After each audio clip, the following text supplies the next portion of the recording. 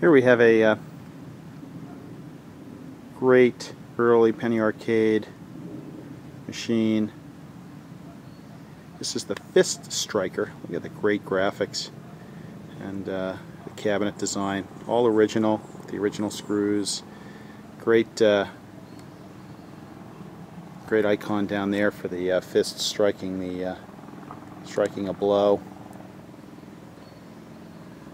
And there's the pad where you actually strike, and as you can see, it great advertising, great marketing, right? Which hand is stronger, left or right? So it gets you to try it more than once.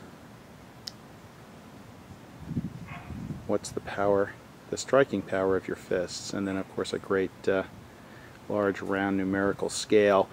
As you can see by the way that they set up the scale, they really don't expect you to do too much, because there's so much granularity at the lower rating, and then you have to go up to 900. But look at how weak it can be, and you still register a score there.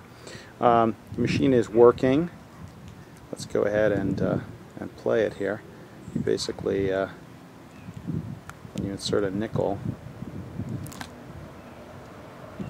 it resets.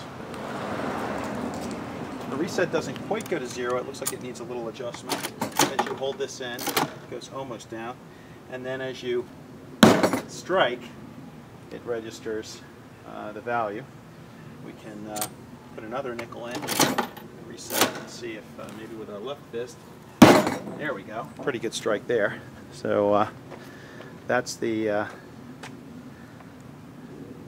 score. Late 1930s, early 1940s game of skill. The Fist Striker, an original wooden cabinet in working condition.